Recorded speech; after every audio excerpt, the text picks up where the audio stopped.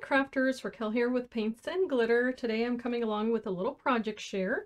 I've been playing around with the 3D folders from Tonic Studios. These were just recently released, as well as the Majestic Mosaic Die Set. So I'll be sharing this with you as well. And here are my little card samples. Let's start here. This is the one card that I made with this die set, but I did use it to help me with the others. So I'll explain that in a moment, but here's one of the panels that you can cut out with this 8-piece die set. So let me share with you what comes here. And of course you can get sleeves and magnets from Tonic Studios to help you house your crafts. But here what I've used is this gorgeous center panel here and the square solid panel that you can cut, of course, with that solid square die. And then as you can see here, there are other little pieces that you can cut out, whether they be into your card or cut them with the edge pieces so that you can use them as strips, or you can use one of the little scalloped edges here, and then this piece here, which will leave a stippled edge, but it also cuts that edge. So if you want to use that as a way to make a pocket, you can definitely do that. So here's how I've used it. I used the solid panel. I cut out a piece of card, which I did ink in 3 different types of pink, and they were Catherine Pooler inks in Party Dress, Color Polished, and in Bellini. So those are the 3 colors I used on the front of this card. You may have noticed that behind this beautifully colored panel, there's also a piece of vellum, and that's where I used the Leafy Lattice embossing folder. I just sprayed the vellum with a tiny little mist of water, and before I applied it onto the base of my card, which is 300 GSM card and white, I actually took that vellum and flipped it upside down, and where the leaves and little branches are, I did color those in using a couple of pencils from the Hair and Skin Tones watercolor pencils from Tonic, and I did not add water. I simply used them to color those in. It gave me a really beautifully soft result, and it's very subtle but effective.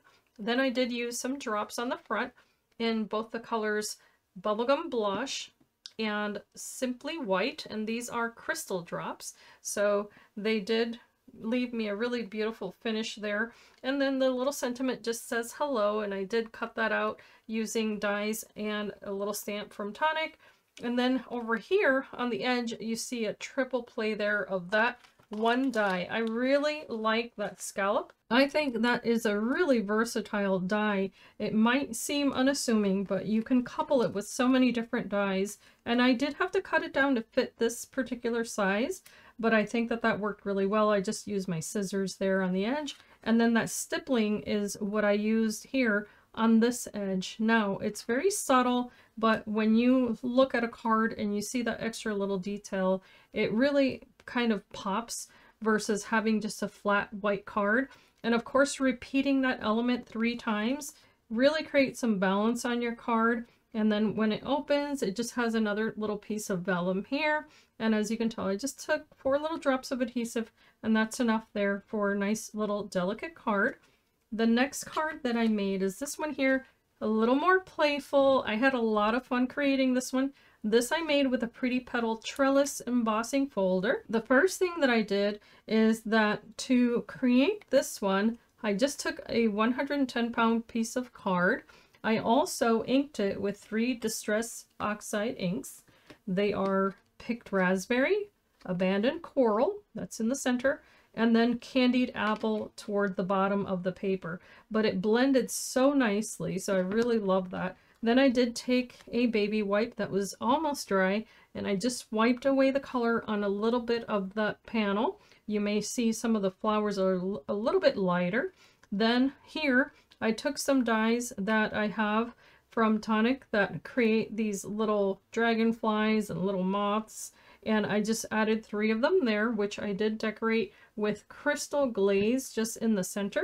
So it does give a tiny bit of shine. And here you see this belly band. It does have vellum behind it just to help it pop from the background. That is also from the Majestic Mosaic Die Set. And that sample on that cover is just stunning. I would love to know who created it. I think it may have been Victoria. So you may want to look out for that. So that's this one here. And then I did just place little drops of Nuvo right on the center there. Now, because I had used oxide inks on the background of this, whenever I placed a little Nuvo drop, which by the way was a crystal drop in the color Buttermilk, it oxidized the ink because of the water in the drop. And I just love when that happens. It's like this little happy, not accident, but just a change in color there, which I really liked. Next was this card here. I did create the panel in a live video, so I did share in that video that for this entire background, I did use watercolor card, and it was cold press, and it's a nice substantial card, which I then ran through with the embossing folder. As you can tell, it was the leafy lattice. And then I did use from the Aqua Flow collection of Nuvo pens. I used the color Pink Lemonade and Pressed Olive. So that's what gave me that beautiful background. But before I was done, I also applied Nuvo Embellishment Mousse in the color Pink Unicorn. And so I just brushed that on top, and it kind of lightened that a bit. And of course it gave it that beautiful shine. Then to finish this off, I did take that bottom panel there that I just took another Catherine Pooler ink. In fact, it was in the color Eucalyptus. And all I did was brush that color on. These little flowers I cut using another die from Tonic. I can't recall which one. This is just a little leftover strip of white card that I placed on top. And that hello, which is foiled in gold there. Maybe you can see it like that. I did use a Tonic Studios die. However, I did use my Spellbinders foil machine to do that. So you can foil using regular dies. I'll be doing a separate video for that, possibly a live. And then here, lastly, is this other sample, which portrays the same embossing folder as you see here. And then, of course, I used different color inks. Those were Fossilized Amber, Peeled Paint, and Lucky Clover. And then I did use the Candied Apple at the end just to go ahead and highlight those little bits of red. And this was a rescue mission, I have to share, because my panel was in 110-pound card, and I had initially used Aquaflow pens to demonstrate in the Pink Lemonade. However, I didn't like the way that that looked, so those were two little spots here, but I didn't want to let that go to waste. So of course the recovery process was with oxide inks, and I was able to create my panel, which opens up like this, and see, even the bottom was used, no waste. Then this folds up like so. Here's the belly band that is created with that embossing folder. And as you can see here, I just decorated it. I use some other dies from Tonic Studios that create these beautiful little skeleton leaves that I backed up with vellum, and the stamp Happy and Blessed. And this is from a fall collection, but of course I thought it was beautiful, and you can send these types of cards all year round, because if you're blessed and you're happy, you can share that with anyone at any time. And I did use the glitter gloss pen just on certain little areas, and I think I also splattered it. Yes, because there's some shine there, and I'm pretty sure this is what I used. This, by the way, opens up and it creates an easel card. You just rest it on a table like so, and that's as easy as that is.